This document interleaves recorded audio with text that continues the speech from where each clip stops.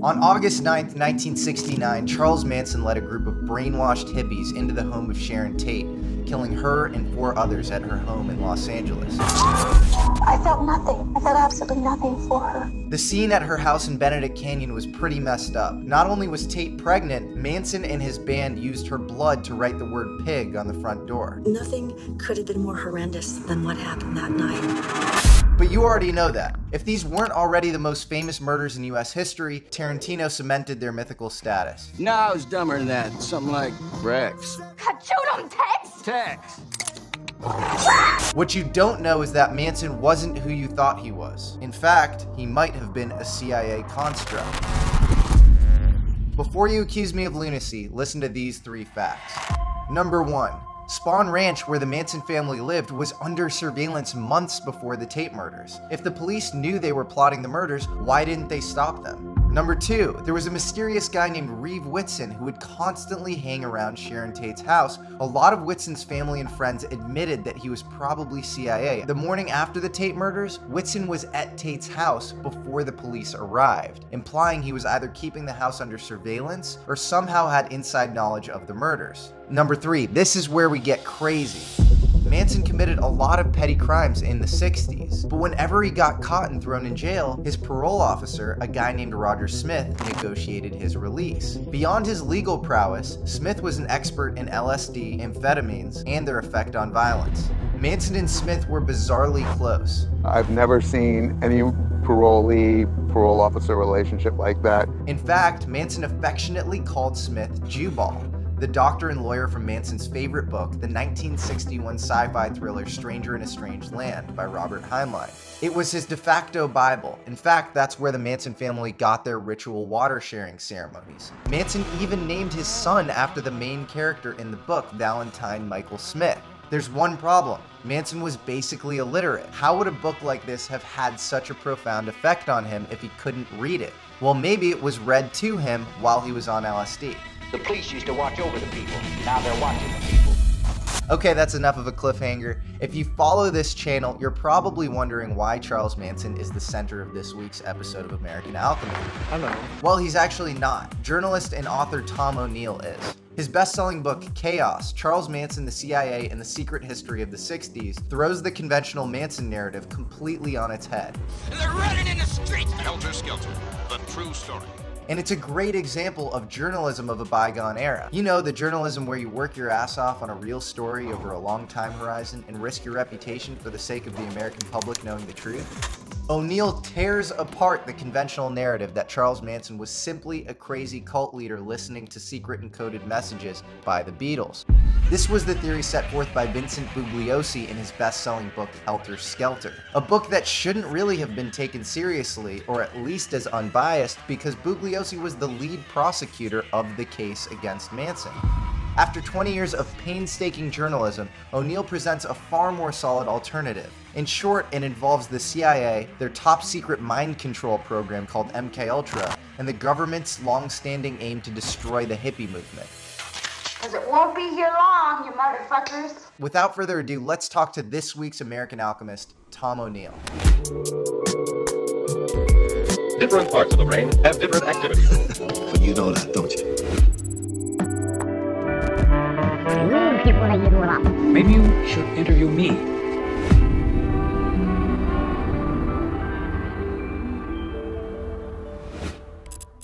Time keeps on flying.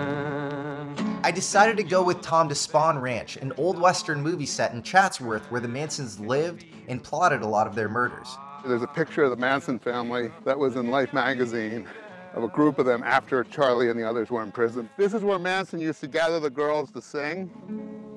What was that song you were just hearing? It was actually a young Charles Manson. At one point, Manson was just an average 5'7" scraggly-haired guy trying to make it in the music business like everyone else in LA. For a while, he even lived with Dennis Wilson of the Beach Boys. I was curious about how Manson became Manson.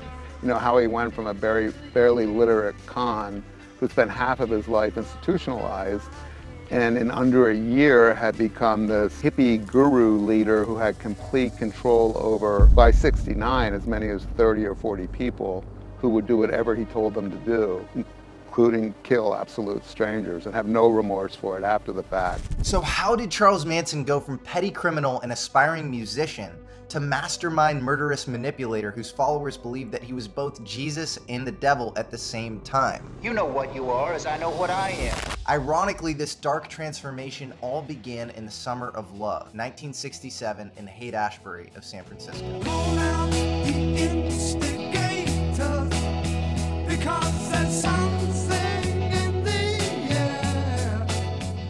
At that time, there was a guy named David Smith that ran the Haight-Ashbury Free Medical Clinic. The clinic would see any sort of walk-ins off the street if they needed medical attention. He anticipated correctly that there would be this invasion of kids who were coming for what became known as the Summer of Love. Charles Manson was actually a frequent visitor. And David Smith publicly said, "We're not doing anything, any research or anything like that. We're just providing medical care, nothing more." But the medical help came with a little catch. Enter one Dr. Jolly West,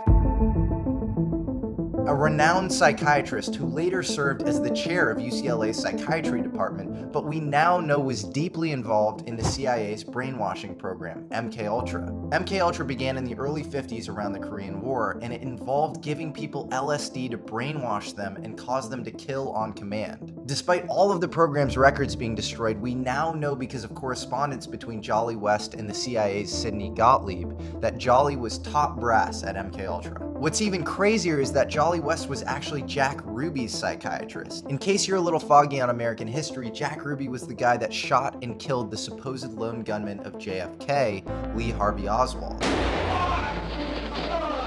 But Ruby had no violence in his past. I never used the term angry. That's not in my vocabulary. Didn't know where he was when he was killing Lee Harvey Oswald. If you're in one of these fugue or one of these psychomotor epileptic states, you're unknowledgeable of what you do, then there can't be capital punishment. Jack Ruby didn't remember actually killing Lee Harvey Oswald. He sort of blacked out. Right after he shot Oswald a couple times, he said, "How did I get here? Why are you doing this to me? I'm Jack Ruby." This is exactly what West, in his earliest letters to Gottlieb, said he was going to accomplish for them, to induce mental illness in a person without their knowledge. Just months into Ruby's prison sentence, Jolly West goes in to treat him for a few hours with no cameras present. West comes out of that session saying that Ruby has had a psychotic break, and from that point forward, Ruby was not psychologically stable.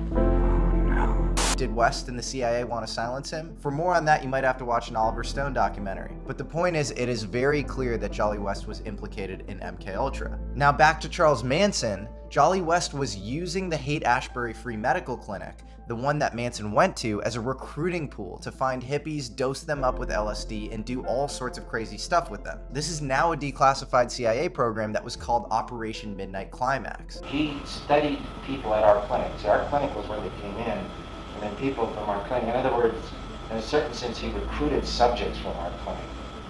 Charles Manson was more than likely one of these unwitting test subjects. In 1967 is exactly when he transformed from random petty con man to cult leader sex god with what seems to be intense mind control over a band of followers. But why would the CIA brainwash Charles Manson and turn him into a cult leader that would kill one of America's darling actresses in Sharon Tate? That makes no sense. What was the motivation?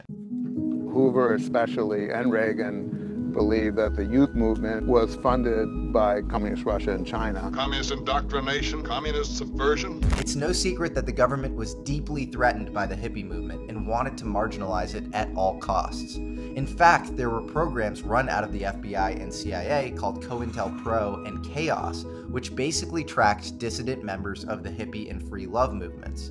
So when Manson was identified on December 1st of '69, the media had pictures of, guys with long hair and beards and buckskin jackets, and women with long hair, no makeup, breastfeeding infants, who were accused of killing a bunch of people for no reason at all, except that they were all burnt out on acid and would listen to anyone who told them what to do. I never had long hair before I got busted. I never had a beard before I got busted. I went to shave and the guy said, "No, you can't shave." I said, "Let me get a haircut." He said, "No, we don't want you to change your appearance." So when a bunch of long-haired hippies suddenly turned into cold-blooded killers, the free love movement lost a ton of charisma. And that's why you have the author Joan Didion saying, August 9th, 1969 was the day the 60s abruptly ended.